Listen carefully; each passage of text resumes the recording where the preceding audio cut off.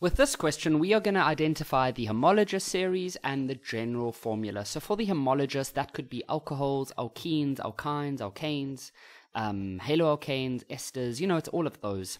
So the first thing that you would realize is that it's got a double bond over here with the carbons, and so that should remind you that these are the alkenes, okay, with an E. So let's write that down. Alkene. All right.